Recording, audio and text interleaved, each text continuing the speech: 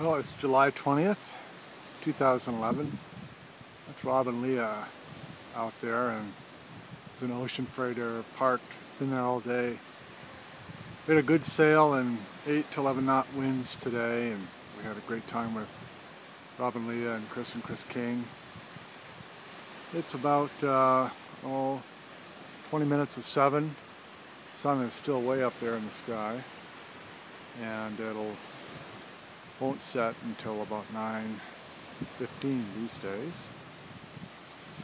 And here we have all of many of the rocks that we collected at Whitefish Point yesterday. These are going to be in Rob and Leah's wedding, and these are sort of the best of the best. They all are kind of unique. A lot of selecting went into them, and here's some more over here. And you see they're sort of collected and coded by color. So I thought we'd also take a look at Carolyn's garden. We finished bringing in some little pea stones from Cedar Point along the walkway here.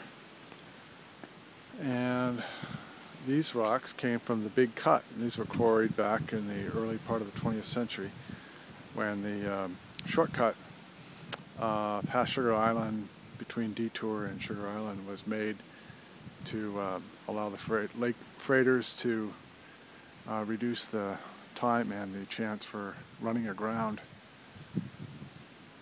And here is Carolyn's sort of a side garden. I can't identify these plants, but they're beautiful.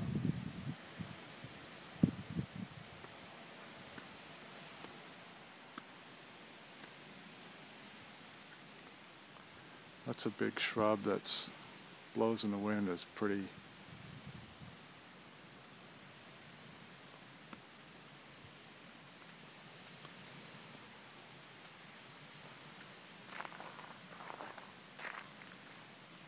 The cedars are intended to create something of a little visual screen on that side of the house.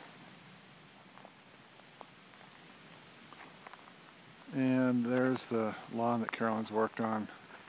I fondly refer to it as Augusta National North. It's ready for Masters play.